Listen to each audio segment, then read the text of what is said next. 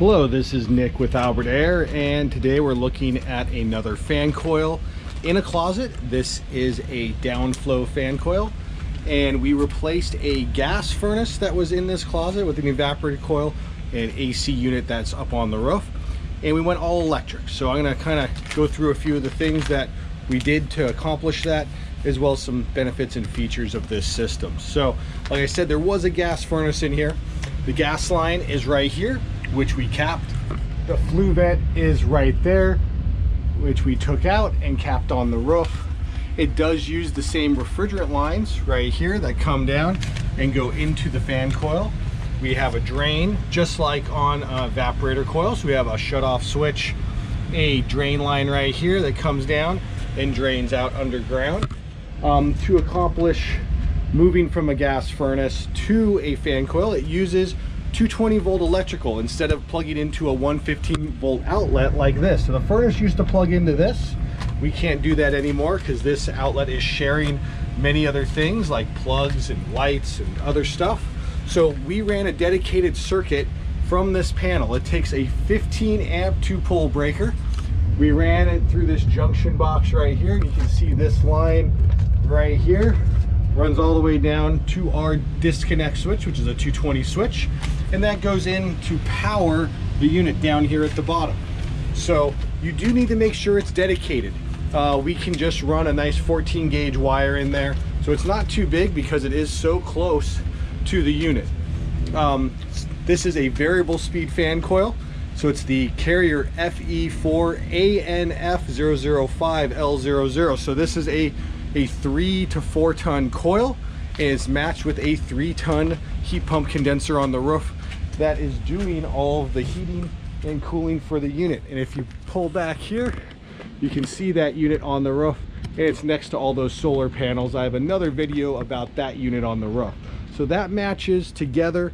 That is a 25 VNA 436 A003 3-ton heat pump, variable speed, green speed heat pump condenser.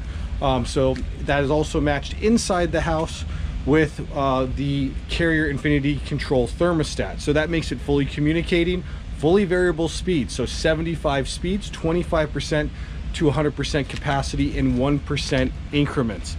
This system does qualify for rebates, such as the Carrier Cool Cash rebate of $1,350. It does also qualify for the federal tax credit, $1,200 for a heat pump system, plus an additional $2,000 federal tax credit for installing the heat pump system. So up to $3,200 based on your income. Talk to a tax guy about that to see what you would receive.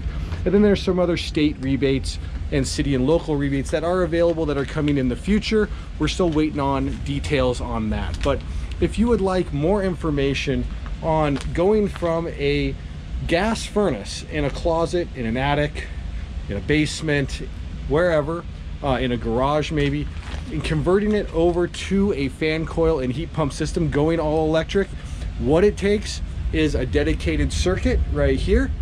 We also have to adapt to your existing ductwork. So right here is the return plenum where the air comes in and it goes to a supply plenum under the house. We have to adapt to that. The fan coils are a little larger. So this, the 3 to 4 ton fan coil, is 22 wide by 22 depth and by 54 high. So we do need to make sure we can either get it in the closet or get it in that space that you're looking to do. Sometimes your existing furnace is only maybe 17.5 inches wide or 14.5. So will it fit there? We have to check that. Then obviously we cap your gas line, get rid of the flue vent up there because we don't need that anymore. We pipe in the refrigerant lines, do the condensate drains, add a filter rack. On this one we have the 4-ton filter, or the 4-inch filter, and adapt to the ductwork and stuff in the closet. So please like and subscribe to my page for more videos like this, and for more information visit us at www.albertair.com, and I thank you for watching.